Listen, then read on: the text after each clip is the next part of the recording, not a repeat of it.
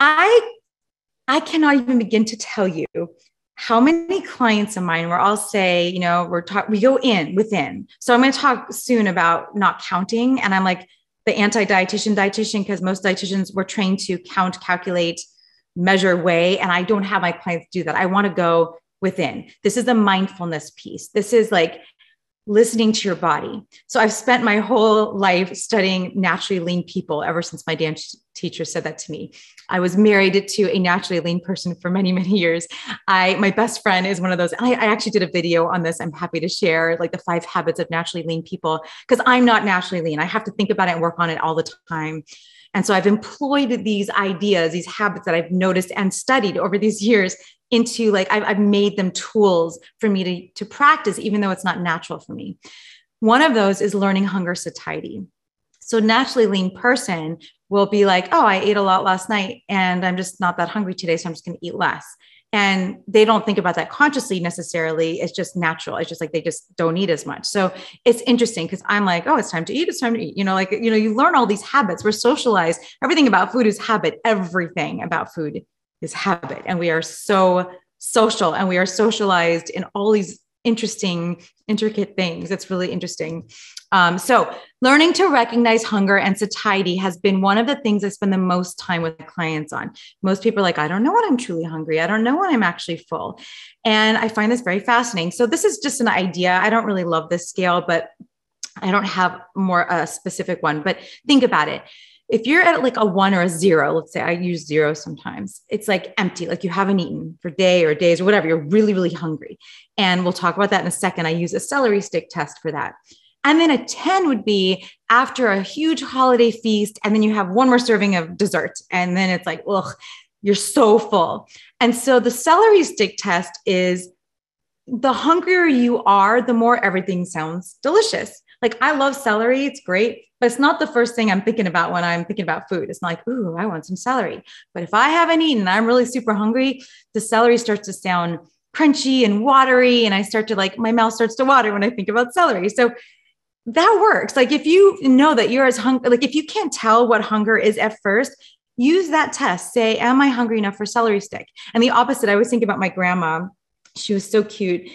We would be at breakfast and she'd be talking about lunch. And then at lunch, she's like, what are we going to have for dinner? I'm like, Grandma, we'll just talk about this later. Like, I didn't want to think about food. Like when you're eating, you don't want to think about the next meal. You're just eating that meal. So it's really helpful to be hungrier to make those decisions. And that's kind of a way to think about, am I actually hungry? It's one way to think about it.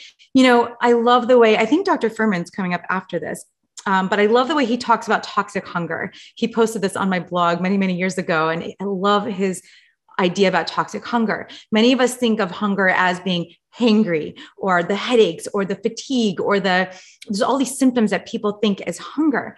But if you think about it from an anthropological standpoint, if you're hungry, you better be ready to hunt and gather. You got to get food. Otherwise, you're not going to survive. So it's a survival adaptation to have energy and feel good, even if you're hungry. So it's not like you're going to be fatigued and, oh, I can't move and I've got headaches. And so what Dr. Furman says is it's more of a detoxification symptom. Those symptoms, the shakiness, the headaches, the hangriness is a detoxification symptom of a poor diet. So if you're on a really super healthy diet, you won't experience those symptoms. And I'll tell you this, we're going to talk about circadian clocks and everything. You will know, your body is like, okay, I'm hungry, I'm going to eat. And your body will know, like if you eat at the same time every day, our circadian clocks are so brilliant that we will tie into that. So if you're feeling anything else off of that, it's because of maybe having something that was off plan or because you're transitioning from a standard Western diet. This is what I see very commonly in my clients. So that's what I use with my clients as practice. The other part of that is satiety. This to me is the hardest thing in the world. And my clients, we spend so much time on this because I don't have an off switch. I love to eat. Obviously, look at my life is food. I talk about food all day long. I love food. I love to cook. I love to eat. I love to socialize with food. I'm like most people, I love to eat. And so it's hard for me to stop. And I've studied the behavior about this and the psychology about this, like, once you're eating, you've got the hand to mouth thing and it tastes really good. It's hard to stop.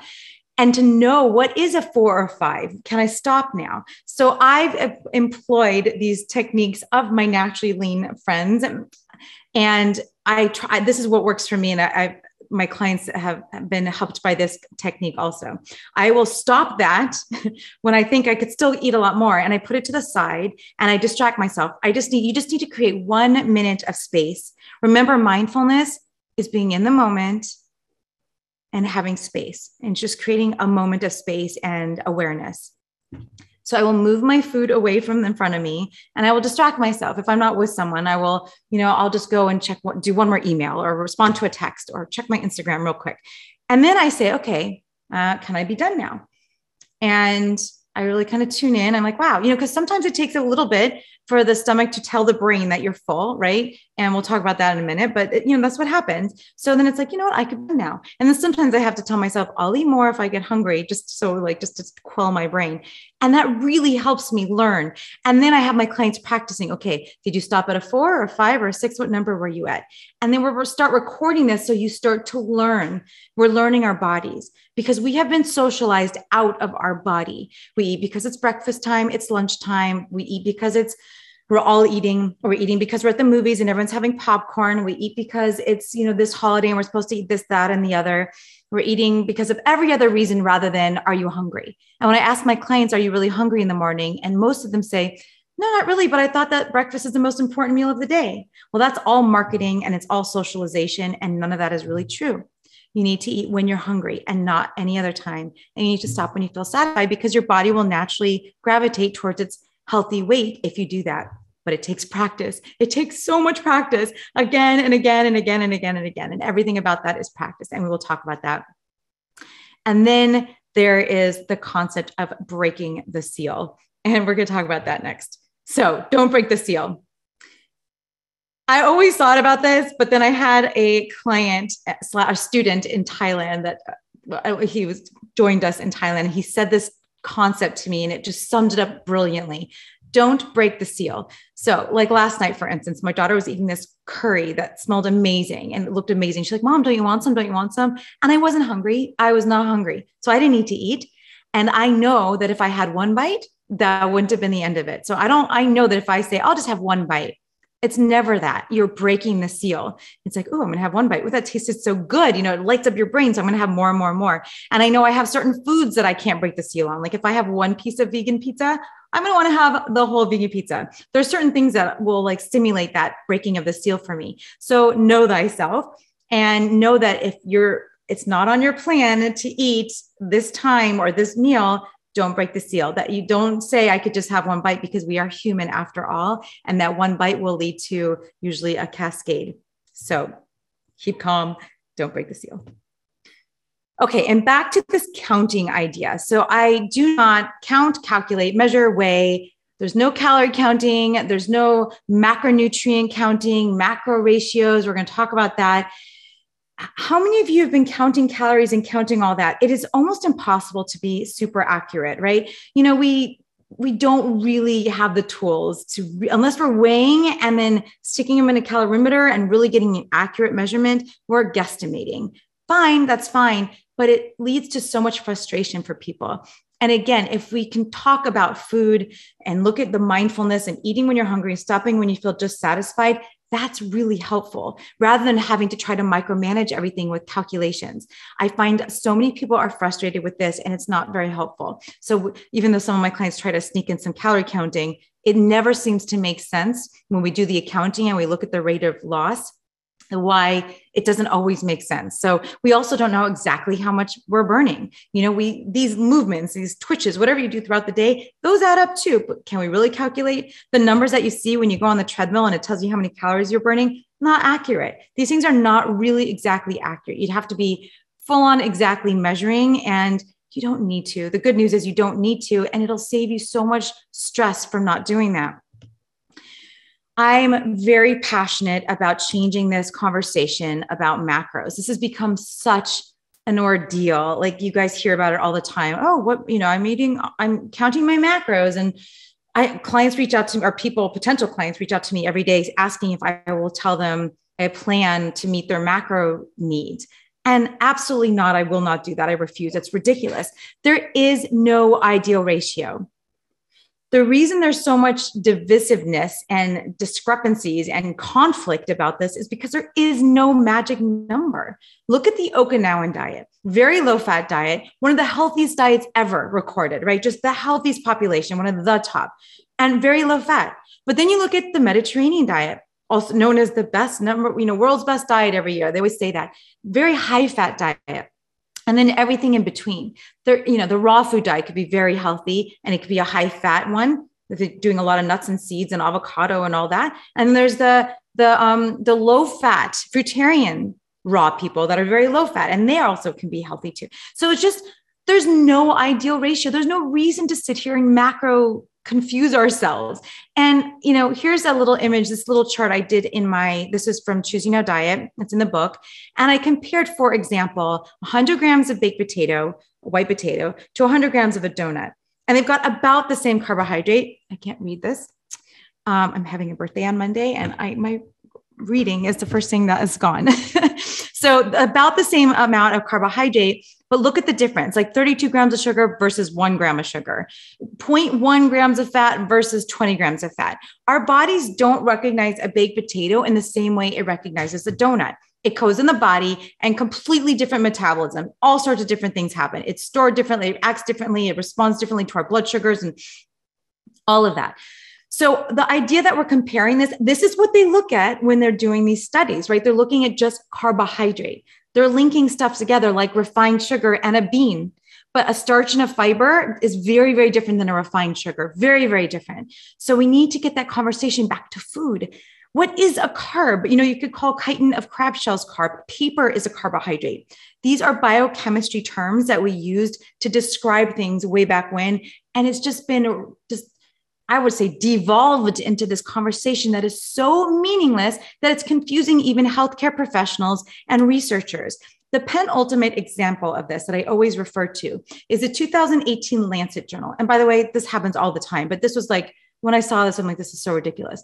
The conclusion was both a high carbohydrate and a low carbohydrate diet increase mortality.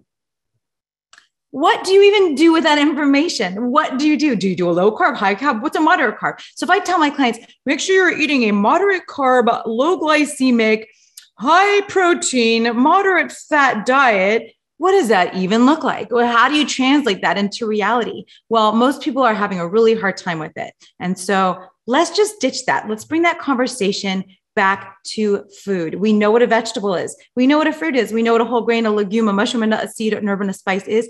Let's talk about food. Let's talk about food groups. Let's bring the conversation back to something that we can relate to. All right, let's talk about schedule.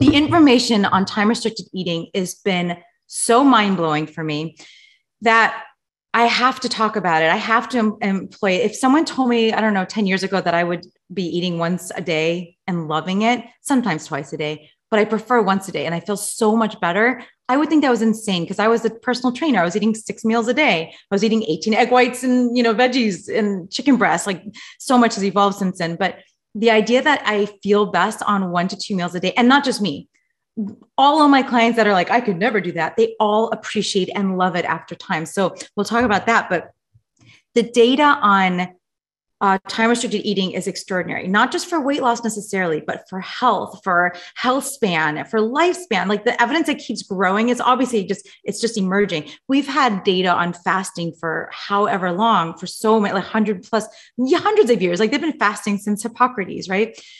And the information is so fascinating. One way to employ all of the benefits of fasting on a regular basis, and I would say a less painful basis because you don't have to go weeks or days or weeks without eating, is to do it on a regular basis where you're just giving yourself some time in the fasted state. So here's an example. This is from my last book, Health Span Solution. Every time you eat, from that last bite, it takes about 4 to 6 hours to finish the digestion, the metabolism, the absorption, all the stuff, the cascade of beautiful events and chemicals and hormones and everything that gets released in our bodies, this whole process that takes place.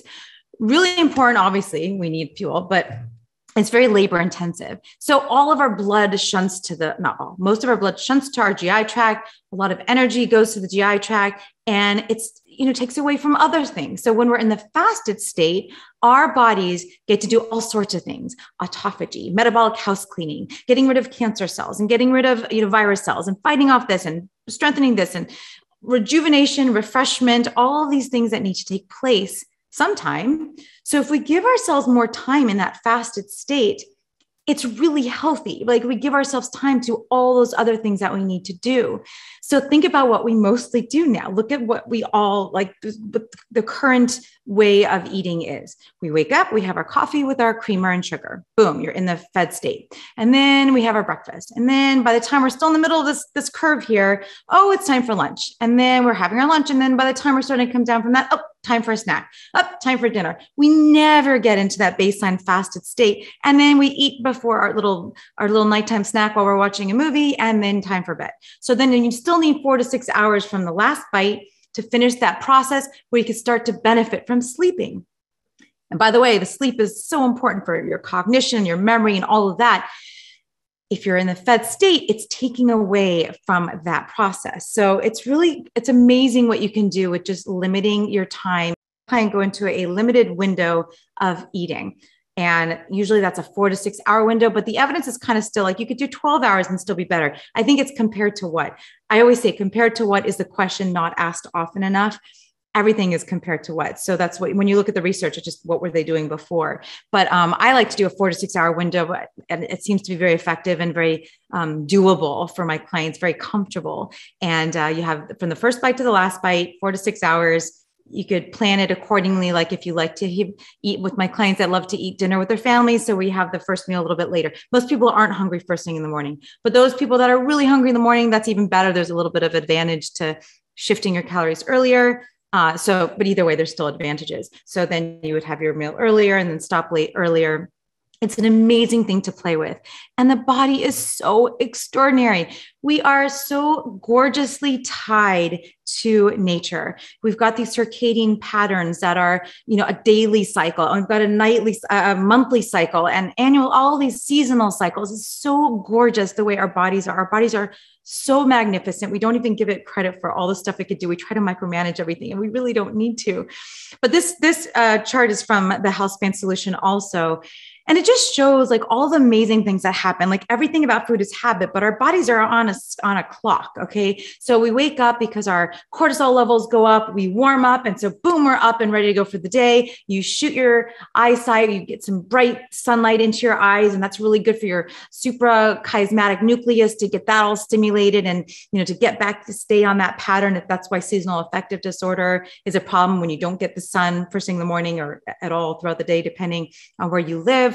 But that's really important. And then you see all these different things that happen. And then at nighttime, our melatonin kicks in, we cool off, and we're able to slip into slumber, and then we repeat. So all these there's a million other things that I'm omitting because for purposes of time and for aproposness, it's just amazing. So my point is that if you eat at the same time every day, let's say like for me, as soon as we work right now is my time of day. So I'm getting a little hungry, but that's okay. When I'm done here, I'm going to be having my big meal of the day. So if you eat at the same time every day, like my body knows it's time to eat.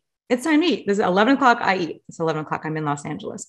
And your body will get used to it. And all of my clients are like, oh, I can never do this. They all say the same thing. Everyone that tries it and sticks to the same time every day, their body's like, oh, like right now it's 10:57 or whatever. I just looked at 10:57. My body's like, it's time to eat. So your body gets used to it, and it's really comfortable, and it gets really familiar and predictable and easy. It's really neat.